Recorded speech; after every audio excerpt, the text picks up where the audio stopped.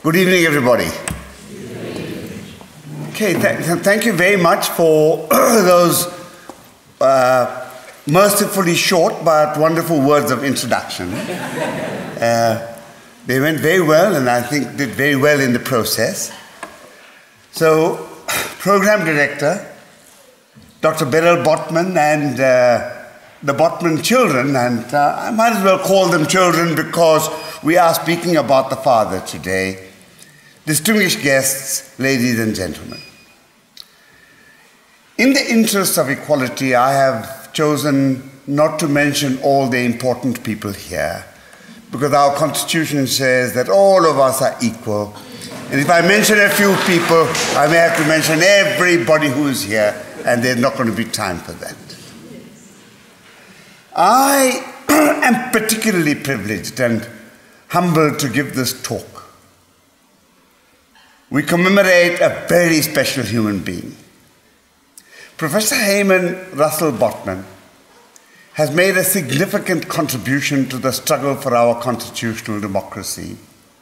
And unknown to me, actually, was my contemporary and my true comrade. I never met him, but you never met all your true comrades anyway. But having read about him, I tend to think that our paths would probably have crossed more than once. I just don't remember, and I'm sad not to remember. He was born in Bloemfontein 5 years after me. He was a member of a community, the so-called colored community, that was a victim of the evil of apartheid and suffered very significantly under its oppressive and exploitative impact. But he was not merely a passive sufferer. He did something else. He contributed immensely and courageously to the struggle against the oppressive regime.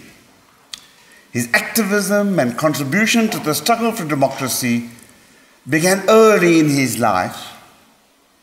And like my contribution, his too began when he was at university pursuing his first degree.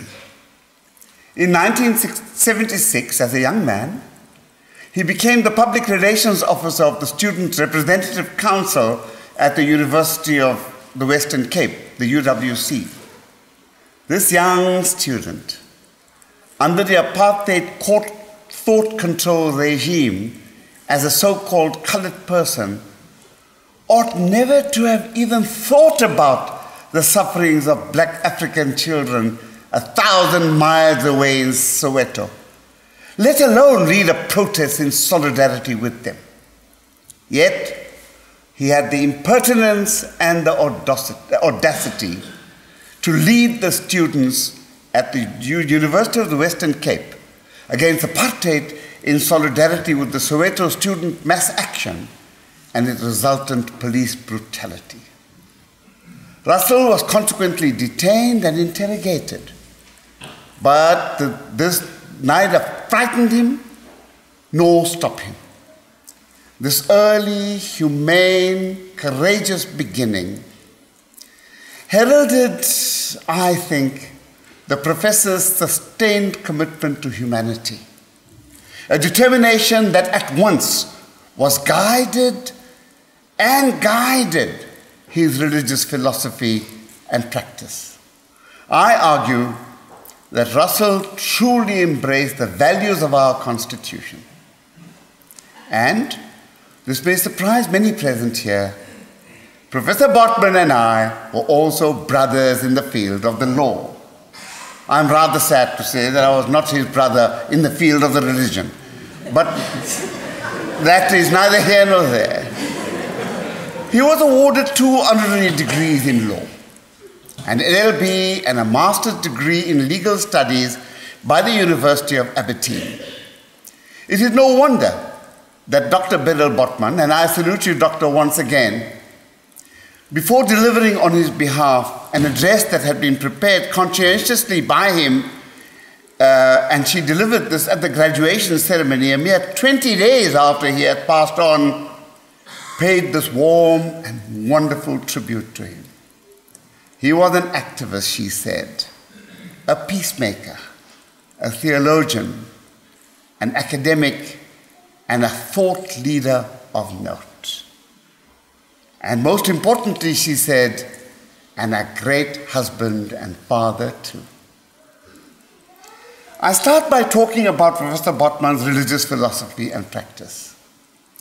Professor Botman's religious philosophy, religious practice, and the values embraced by him are reflected in what he wrote, did, and said. He completed his first degree at UWC in 1978, having majored, and these are very interesting choice of major subjects. He majored in psychology, Afrikaans Netherlands, and biblical studies.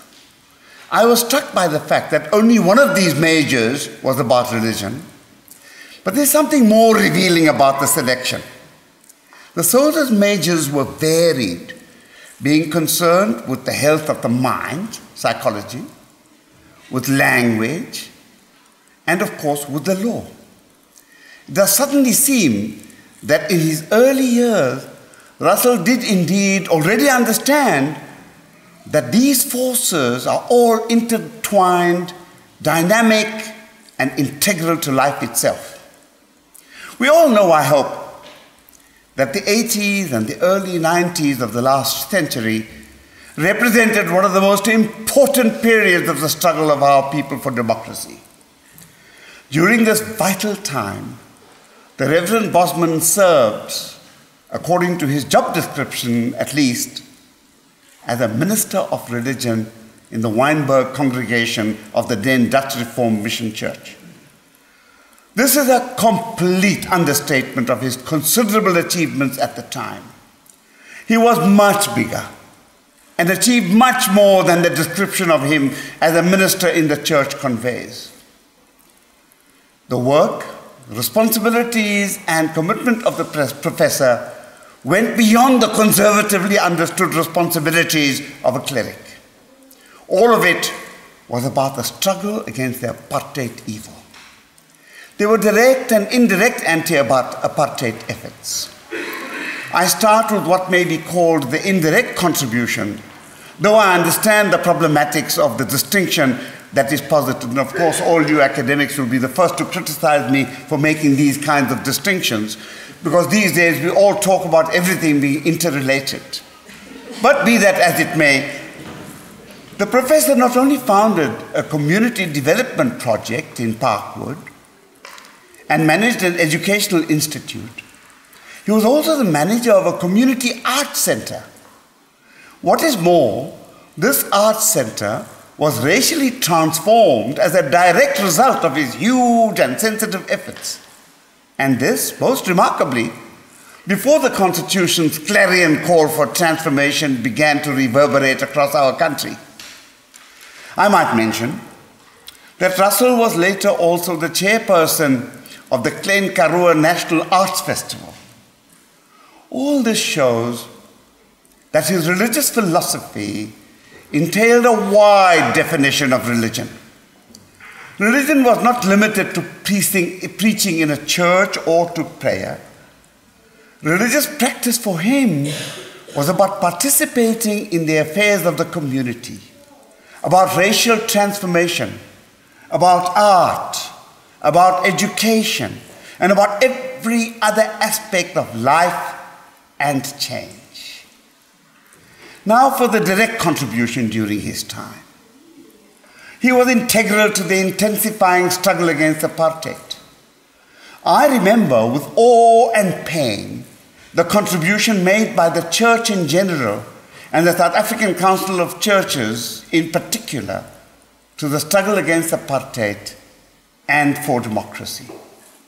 Professor Botman was a member of the executive of the South African Council of Churches while he was a priest for much of this time.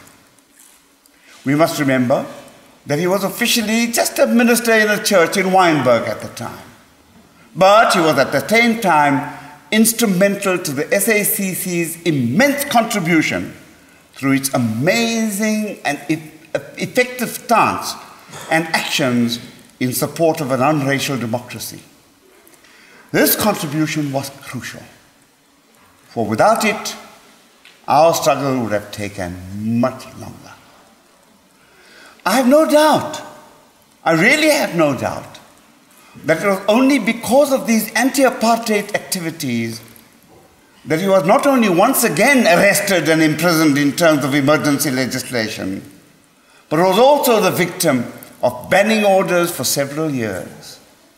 The professor's religious philosophy embraced an awareness of the need for and his complete commitment to struggle and sacrifice in the war against our evil oppressors. Russel fought side by side with all of us while he was a pastor in the church. Fought side by side with us to make our new constitutional order. And even when the new order was in sight and the interim constitution was adopted, giving everyone the right to vote, Russel did not rest. He coordinated, ran, and participated in voter education programs in the process of the implementation of our Constitution.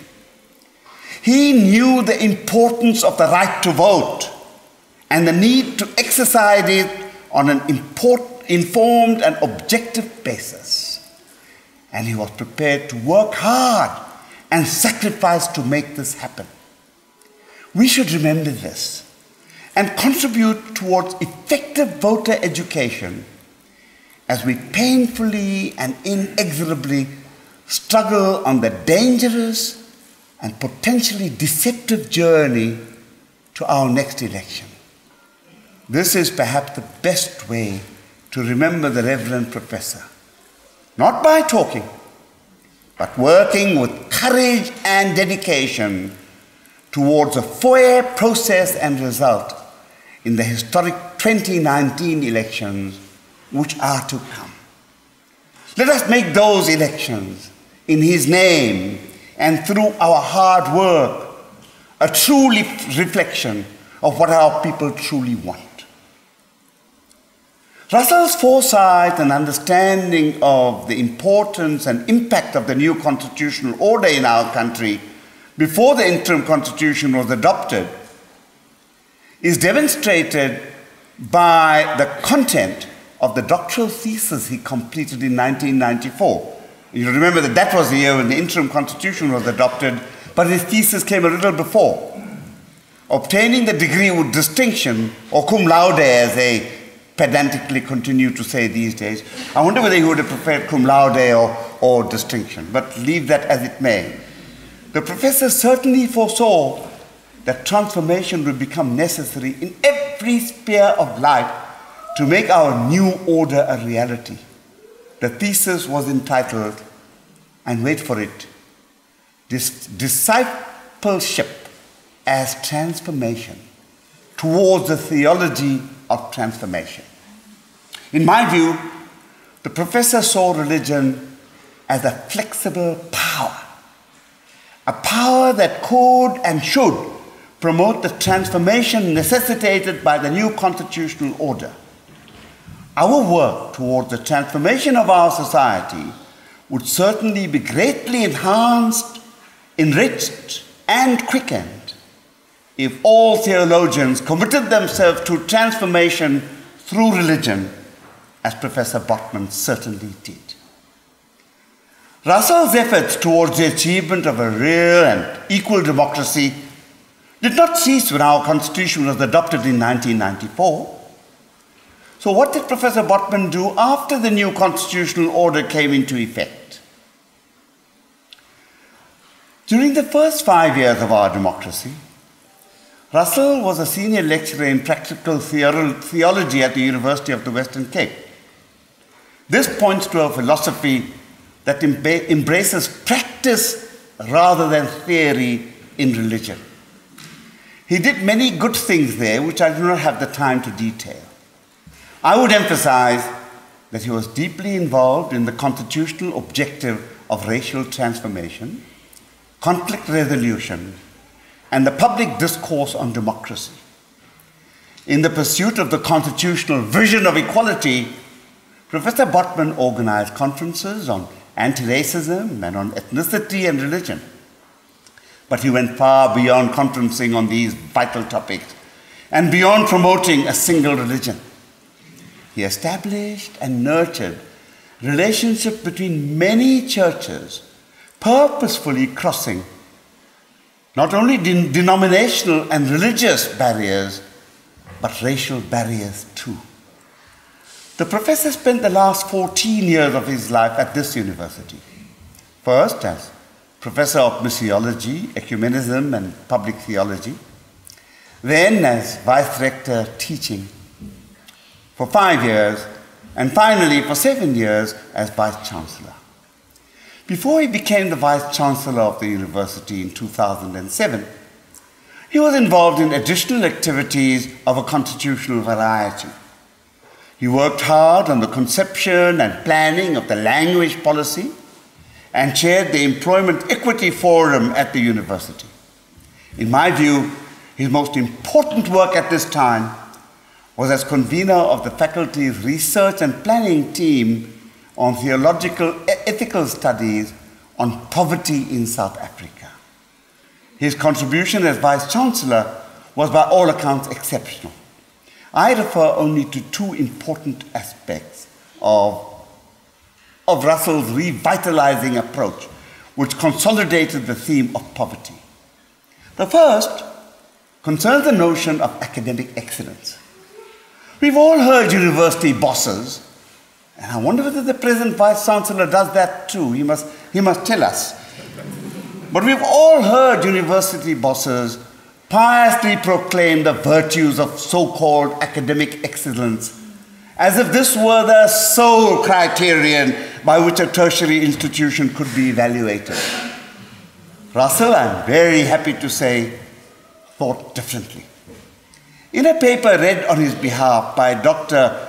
Russel Botman at the University of Aberdeen's honorary award mentioned earlier, he said, "When I was first appointed Rector and Vice-Chancellor in 2007, I inherited a first-rate institution, a tower of academic excellence and world-class research. But it was clear," he said, "that there were pressing needs in society all around us, caused by poverty and sickness and oppression and violence and pollution. We had to ask ourselves, what use would all our knowledge be? And I add in parenthesis, what use would academic excellence be if it did not make a difference to people's suffering?" So I challenge Stellenbosch University, he says, to move from success to significance. We had to become more relevant to society, especially its most vulnerable members. I'm glad to say, he said, that my colleagues and students responded positively. Even some of our most skeptical professors agree that to change the world would not be such a bad thing after all. So the status quo is not necessarily all, and we must remember that. The second concept Professor Botman's was Professor Botman's conviction that poverty was a scourge in society that needed to be addressed urgently. He has written, organized conferences on the subject, and ensured that this institution participated in community development. So it was not only writing, it was practice. He wrote on this topic for presentation at the honorary award just mentioned. He referred to the decision of the Constitutional Court of this country in the case of Grootboom, in which the court said that the state is, quote, obliged to take positive action to meet the needs of those living in extreme conditions of poverty, homelessness, or intolerable housing. He went on to say, Professor Botman did, no country is exempt from poverty, as we have seen in the wake of the recent world financial crisis. The lives of hundreds of millions of people worldwide are degraded by poverty, and this threatens social cohesion and political stability across the globe. Professor Botman, in possibly this last presentation prepared by him during his lifetime, challenged all the graduates present there at Aberdeen to use the law, and as our wonderful student speaker said, now I wonder whether he read it, because Professor Botman challenged all the graduates in Aberdeen to use the law as an instrument of hope and to defend socio-economic rights and all other human rights.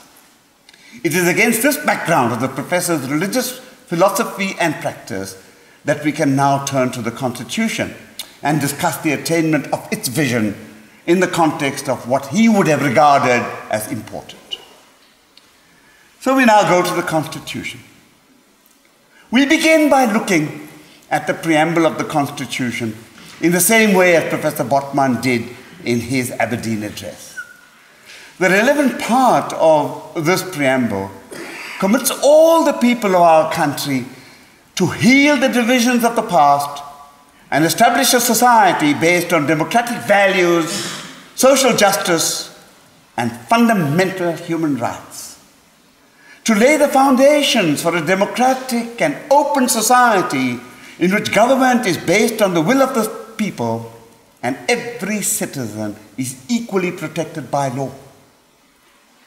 To improve, and this is vitally important, to improve the quality of life of all our citizens and free the potential of each person. And finally, to build a united and democratic South Africa able to take its rightful place as a sovereign state in the family of nations. I would emphasize here our commitment to improve the quality of life of all our people. I would next point to some important values that our Constitution enjoins in Section 1. A, human dignity, the achievement of humanity, and the advancement of human rights and freedoms. B, non-racialism and non-sexism. C, supremacy of the Constitution and the rule of law. D, universal adult suffrage, a national common voters' roll, regular elections, and a multi-party system of democratic government to ensure accountability, responsiveness, and openness. I must say something more about the values mentioned in Section 1A. I would suggest that our Constitution is not simply a liberal constitution in which freedom or liberty is a self-standing and vital component. It is significant that the values emphasized are those of dignity, equality, and freedom, not freedom alone. This approach is also taken by Section 36 of our Constitution, which permits a limitation of the rights conferred by the Bill of Rights only to the extent that the limitation is justifiable, and I quote, in an open and democratic society based not on freedom, but based on human dignity, equality, and freedom.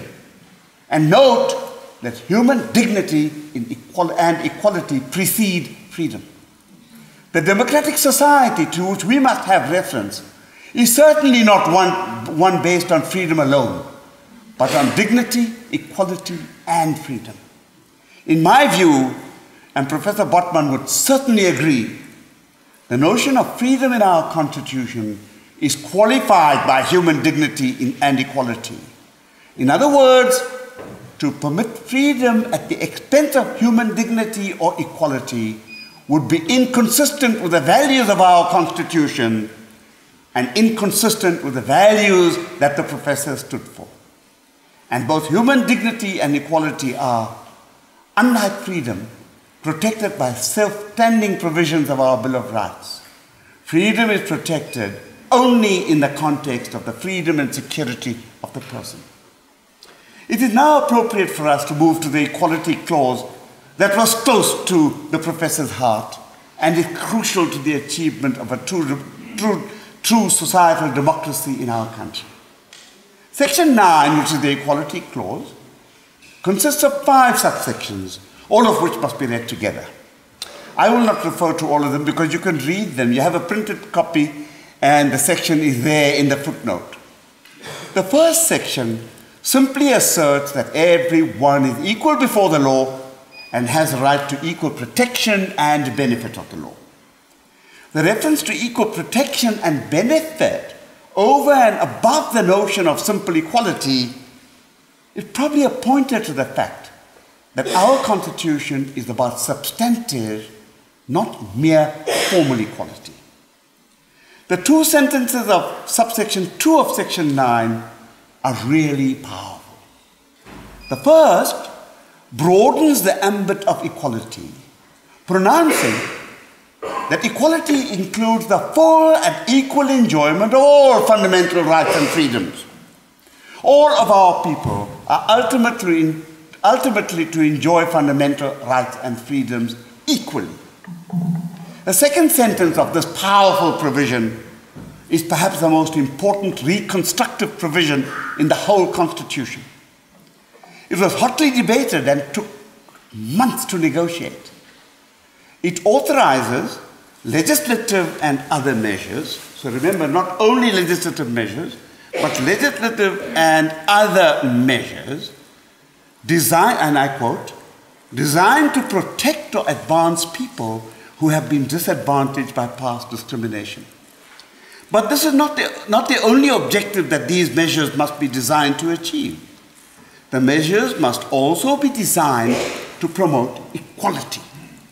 The Constitution recognizes that not all measures that protect or advance people who have been disadvantaged in the past would necessarily promote equality.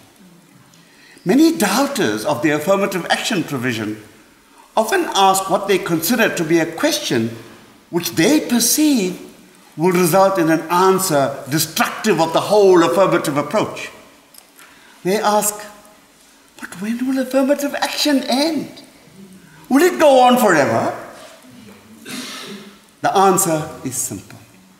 The measures taken must promote equality and will therefore end as soon as and not before there is complete equality in our country.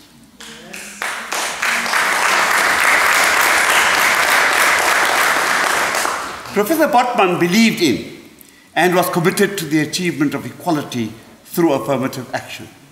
His determination to contribute towards ridding society of the scourge of poverty is also implicated here.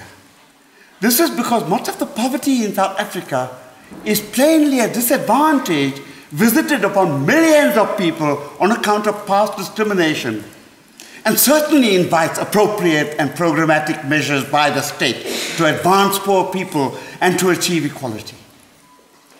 We must remember the professor by committing ourselves to the achievement of substantive equality. Oh, right. Thank you. By committing ourselves to the achievement of substantive equality, not mere formal equality, but substantive equality through affirmative action.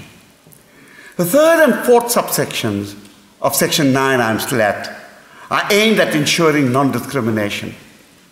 Two lessons must be learned from these injunctions. The first is gleaned from the fact that the obligation not to discriminate on one or more of certain grounds is imposed not only on the state, but also on everyone.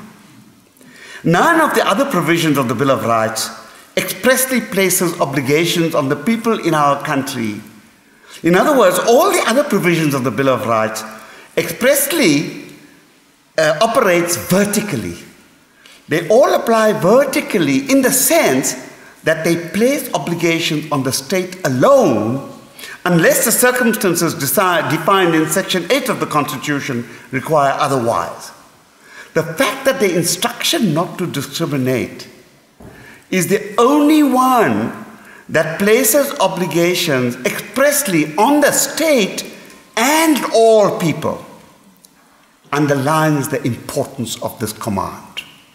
Professor Botman will commend all of us, I am sure, to obey this injunction in both its letter and its spirit, and to advocate its obedience by everyone. This is essential to achievement of the vision of our Constitution. The second learning arises from the categories of people who are not to be discriminated against, as deduced from the grounds mentioned in subsections 3 and 4 of section 9 of the Constitution. These include race, gender, sex, pregnancy, marital status, ethnic or social origin, color, sexual orientation, age, disability, religion, conscience, belief, culture and language, and birth.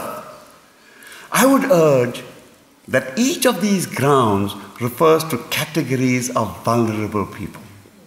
I give some examples. The category of race refers not to race groups that are powerful and privileged, but is intended to afford protection to vulnerable people. The same applies to the grounds of sex and gender, which are obviously aimed not at protecting the powerful and dominant men, but vulnerable women. The ground of religion is not there for the protection of majority religions, which essentially protect themselves. It refers inexorably to vulnerable minority religious groups that are susceptible to domination and oppression. I must say Myanmar does come to mind. The grounds of sexual orientation, age, and disability are likewise aimed at the protection of gay and lesbian people, young children, and older people and human beings who have disability, all weak and or vulnerable members of our society. The categories of people protected convey and signals a decisive leap away from the law of the jungle in which the rich, the strong, and the powerful run roughshod over vulnerable, weak, and poor people. On the contrary, we are required to treat weak, vulnerable, and poor people with care and concern, to protect and empower them where this is appropriate and possible. And we commit ourselves to this course, not because we feel sorry for weak and vulnerable people. We do so for our own sakes, because we do not wish to live in a society that wantonly tramples over weak and vulnerable people. The professor would have agreed, I have no doubt. Finally, I speak briefly to the social and economic rights embraced by sections 26 and 27 of our Constitution. The professor talked to these rights and referred to the case of Grootboom as I said earlier. These two sections, besides providing protection for people occupying their homes and for emergency medical treatment, oblige the state to take reasonable legislative and other measures to give effect to the rights of access to adequate housing, health care, food, water, and social security. The most important contribution made by the Constitutional Court in the Grootboom case was to say what was meant by reasonable legislative and other measures.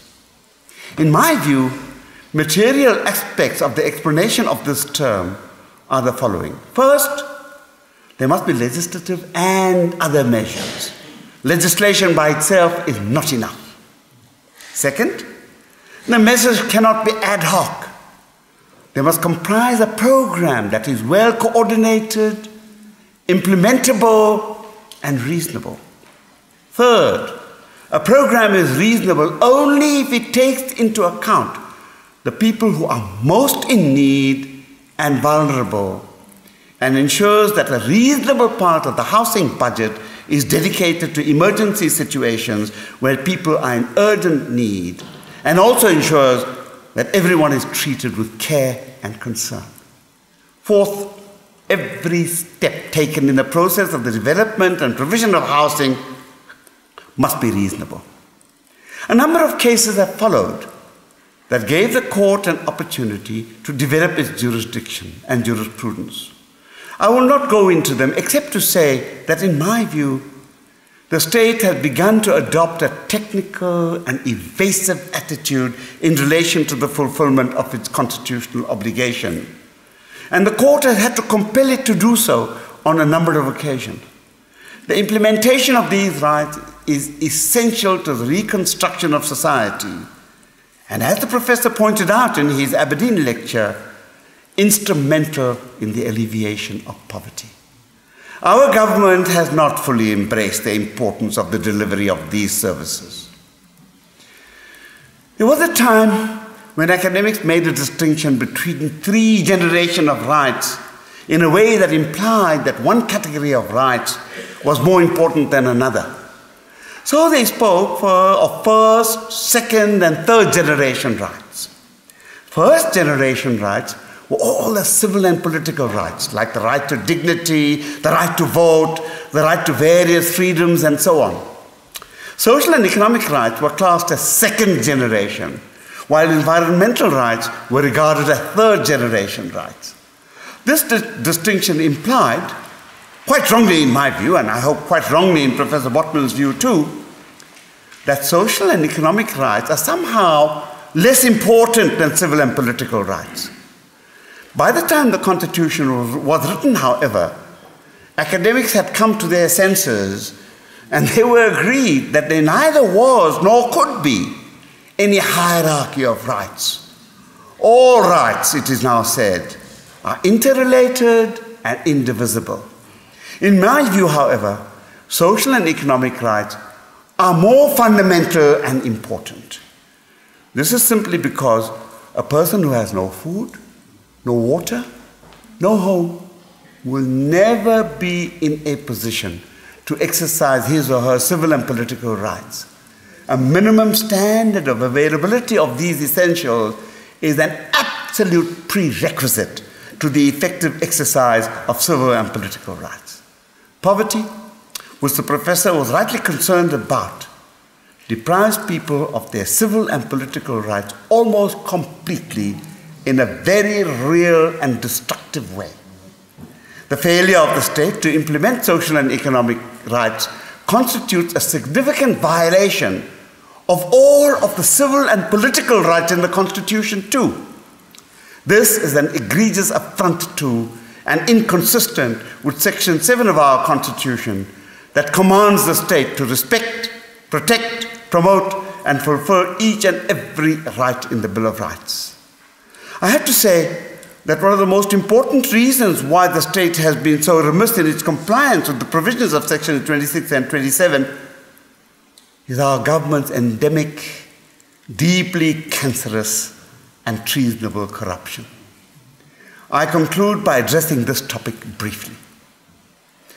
I start by making the obvious point that the absence of corruption would mean that more money is available for the fulfillment of the rights in the Bill of Rights and the reduction of poverty. I do not wish to bore you by describing the incidents and the extent of the corruption in our government and the ruling political party. It is enough to say, as I have said before, that if I said in public that our president was an honest man, he would be the first to laugh at me. He would deride me justifiably for my utter idiocy. I do not want to be charged with this offense if the NPA or the president invents it, so particularly to charge me. So to keep my record clean, I do not and cannot say that the president is honest and a person of good repute. We must not forget that the president became president after charges of corruption were, in my opinion, undoubtedly improperly withdrawn at a time when his co-conspirator was serving a term of imprisonment for the sake of corruption charges. The man in prison was part of the corruption effort, while our president was a person who received the money for doing certain things.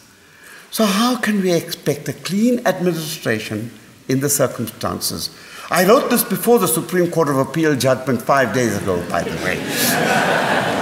I must not be understood to say that the president is the only corruption culprit. In my opinion, corrupt elements riddle government and the political party in power. This needs to change substantially. The president himself has admitted that the scourge of corruption must be dealt with. If the professor were here today, he would be at the forefront of the fight against corruption, whatever the consequences. We must speak out courageously, take part in anti-corruption activity, strengthen civil society, and oppose corruption at every turn. This is what Professor Russel Botman would have done. I conclude by saying that to remember Professor Botman, all of us must continue to work with zeal, courage, determination, and sacrifice towards the vision of our future society envisaged in our Constitution. We will all work towards equality, support and deepen affirmative action, dedicate ourselves to do all we can to hasten the transformation of our society, empower weak and vulnerable people, and contribute to the elimination of discrimination. And those of us who are lawyers will heed the professor's plea to use the law as an instrument of hope to ensure that the constitutional vision is achieved. Thank you very much.